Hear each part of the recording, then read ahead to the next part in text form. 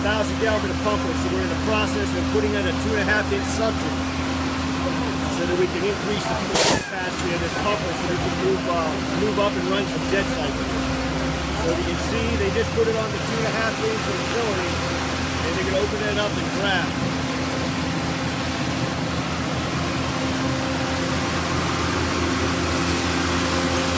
You should be good.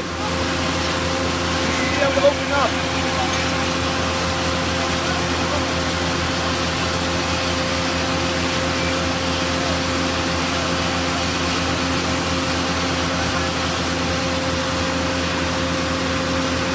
All right, open that 2.5-inch intake.